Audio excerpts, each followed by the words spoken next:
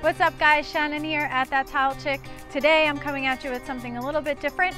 I'm going to be doing a DIY project with my sister and teaching her how to use some power tools. We're going to be making a custom house sign. Stay tuned.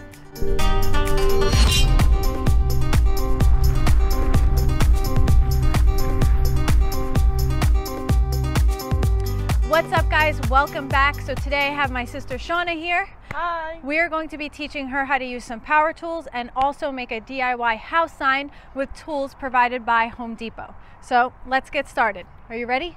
I'm ready, let's see what happens.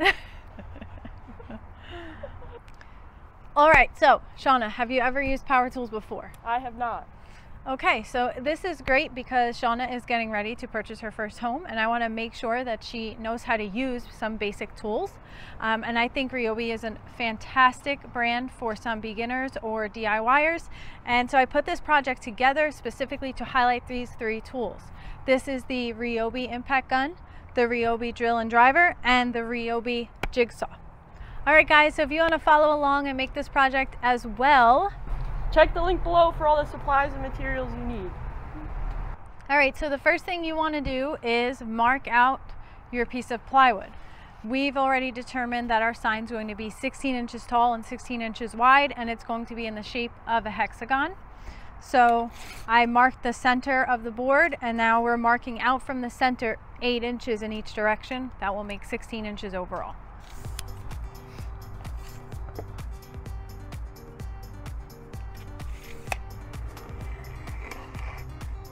We have to do 8 inches from this way as well, in all directions.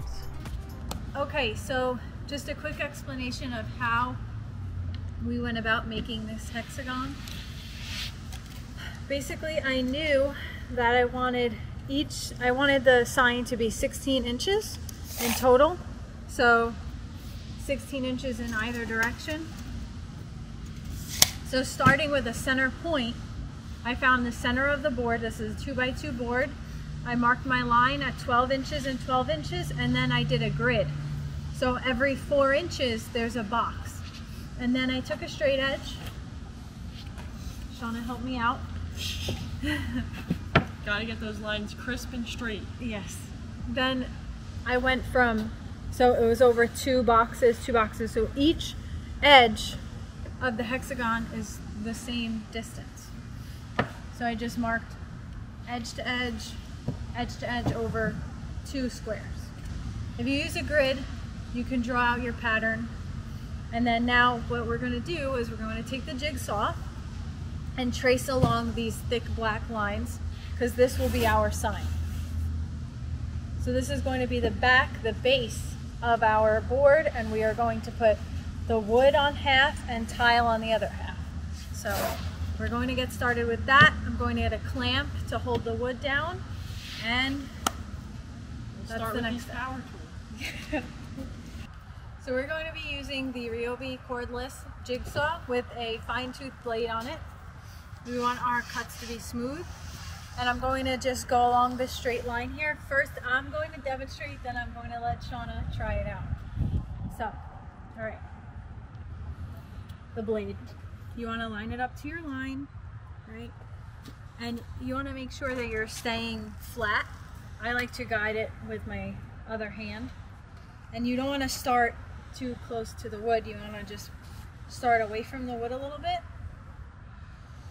Then you can hit the trigger.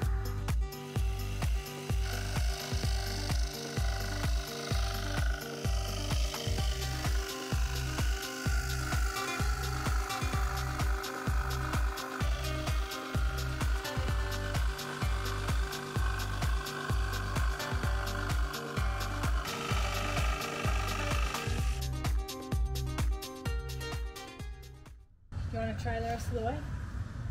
Don't push too much, like let the blade do the work, but you have to push it. Is it going to naturally move in a straight line? No, you have to guide it. Whoa!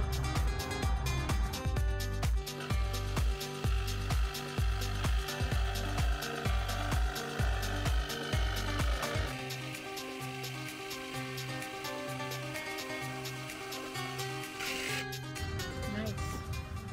Good job. See, not so bad. What do you think? That was easy. It was easy. So you want to do this cut?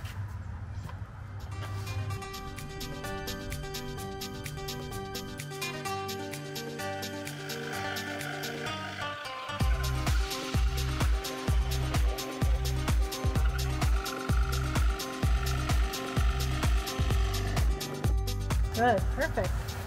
Look at you, you're a natural. Very good. Okay, so we just finished cutting the hexagon with the Ryobi cordless jigsaw. We're going to move on to the next part of the project, which will be gluing on the wood pieces for the top half. Gotta have our snacks. So right now what we're doing is we're adding the adhesive, the liquid nail construction adhesive, to the plywood. And I'm going to place down our wood pieces. We have them numbered. This is our first one. And then I'm going to let it dry while we cut the tile.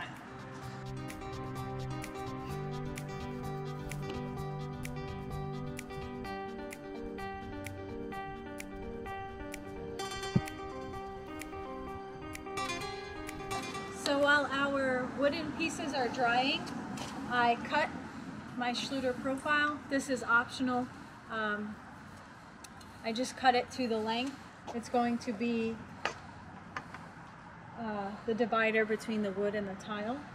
Now while that's drying, I took my tile and I flipped it upside down on its face and I traced out the bottom half of our hexagon onto here, and now I'm going to cut it out using the Ruby tile cutter.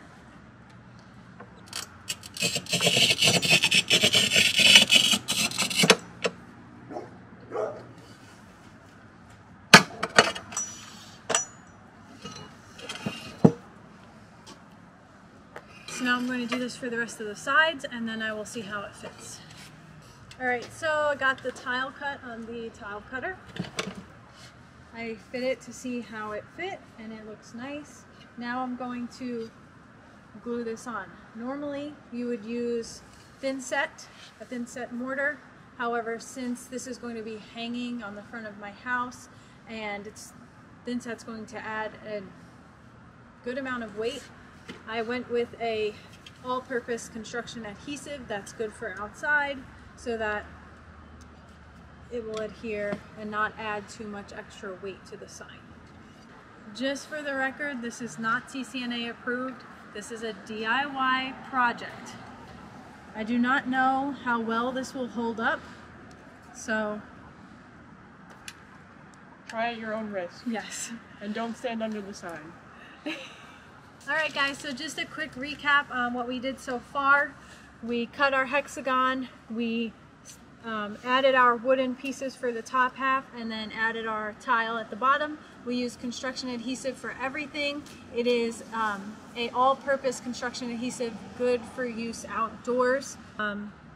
Yeah, so I used a Schluter profile in the middle where the tile terminates and meets the wood here, and then I will be adding numbers up top and then trimming it out tomorrow. So we're just going to let this dry overnight and then we will finish it up tomorrow. Do you have anything to say? How did you like your jigsaw experience? It was easier than expected. Good. She killed it. Be a lot harder. I thought she killed it. So tomorrow we'll jigsaw these pieces off once they're completely dry, so it's perfect. We'll just trace the wood, turn it around, and then we should be done. So we will see you tomorrow.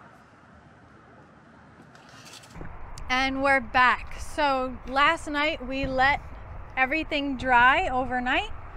So now we have our tile is adhered, our profile is adhered, and our wooden slats are adhered as well. Now all I'm going to do is flip this around on its face, and I'm going to use the cordless jigsaw to trim it to the proper shape.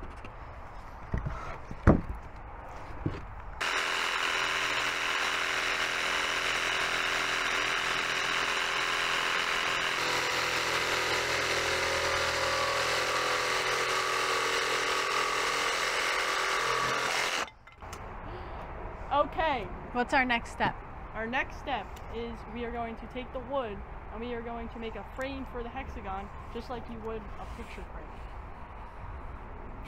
Okay, let's go. So right now I am taking my piece of wood and I'm butting it up to the last angle that I cut. And I'm just going to get my mark by tracing it right here.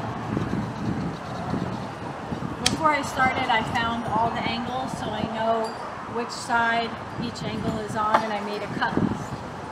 So now I'm going to take my square and I'll mark it across here, cut it on the saw, and it will be perfect.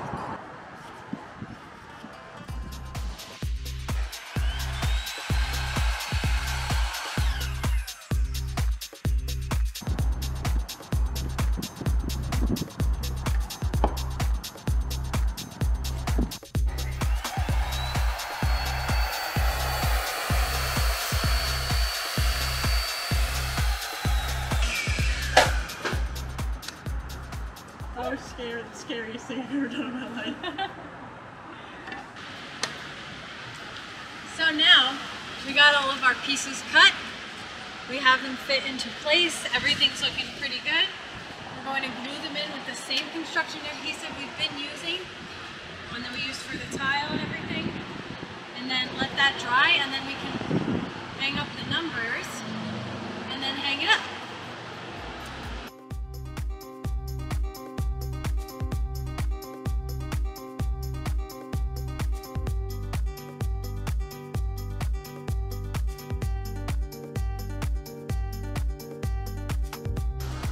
So we got all of our pieces glued in tight. We're going to let them dry for a little bit and plan out how we're going to put on our house numbers. We have to drill some holes through the wood and make sure it's centered. So we will do that next. Here's our progress. Added the trim, glued it on. We added some finished nails in just for extra precaution and extra sturdiness. Now we're going to add our house numbers. I taped these on here as a template because these ever-built house numbers have a template on the back. Instead of fighting myself trying to measure this out, made it easy, put it in the center.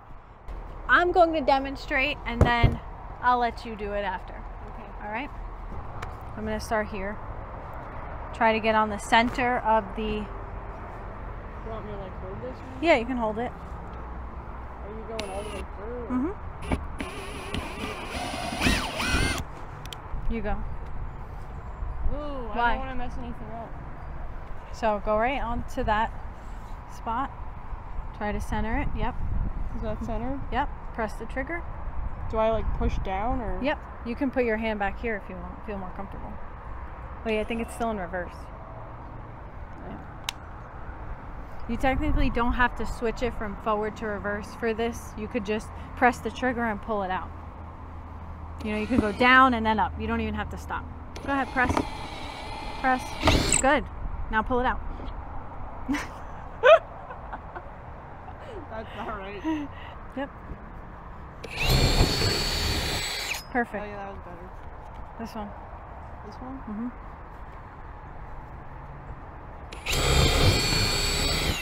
Nice. All right, so now we have to switch our bit because the other half of our sign is tile.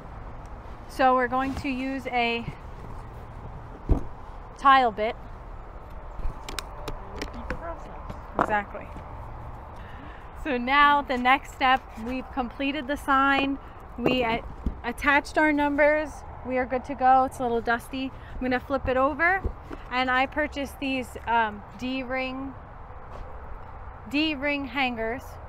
You can get them at Home Depot. I chose them because they are secured with 2 screws and then they have a nice metal hook so that I can hang them on the house.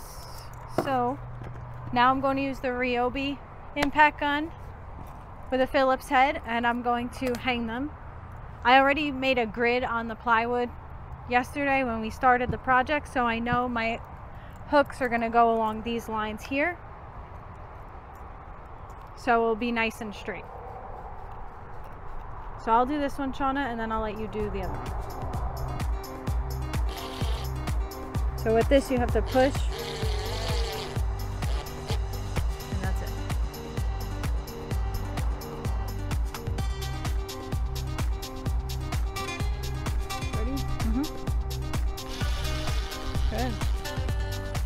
Perfect.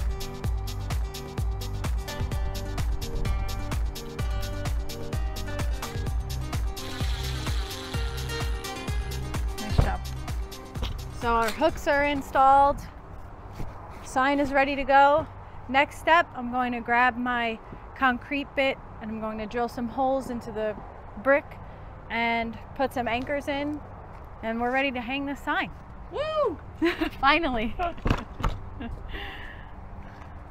Okay, so now we are getting ready to actually hang the sign on the house. So the first thing we did is we just located the level line on the actual house where we want the sign to hang. And then from there, we just made two little lines right here from where the hooks are gonna go into the house. So now we are gonna get ready to actually drill into the house and put the anchors in so we can finally get this sign on the wall. All right, so I'm going to do one and then I'll just demonstrate and then I'll have you do it after, okay?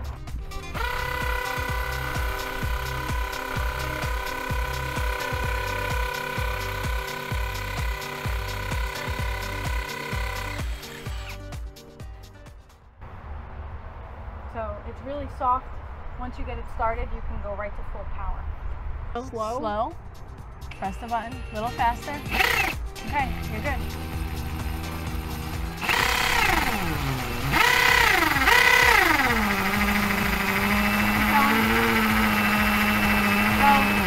Go a little more.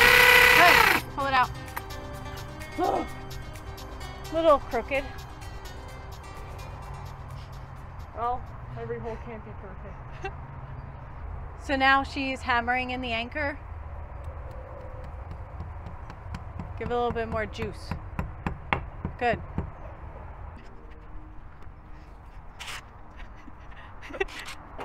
You want to screw these in? You screwed it in? You don't just like twist it in? No, you have to screw it in with the drill. What do you think this is? I don't know. And leave a little bit out so that it's easy to hook on. Good. Good. Yeah, Shauna. Okay, you have to press, okay? Because you're gonna strip the screw. You can't let it bounce. All right, so you wanna hold this. Right, you wanna...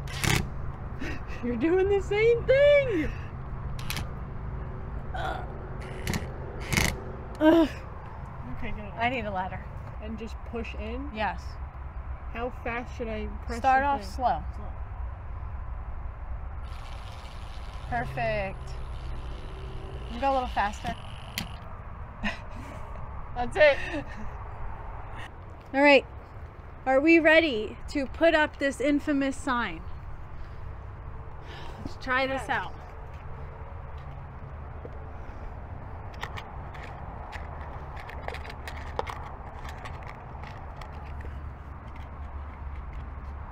Okay. Let's check it out. Give me a high five. Perfect. We did it.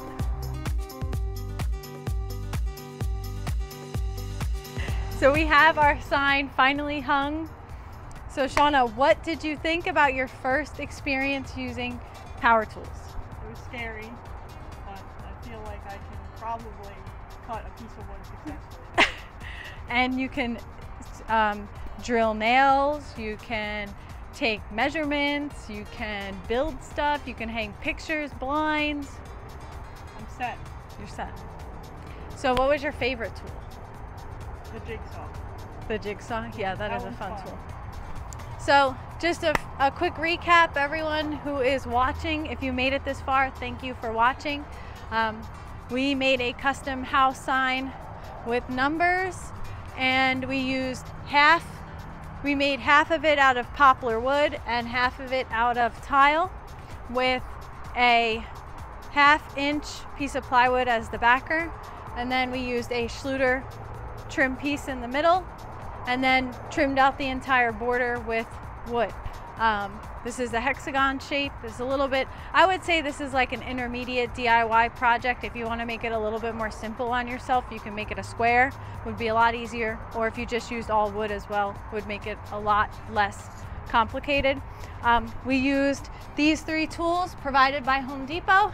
The Ryobi brand is an awesome brand to have around the house.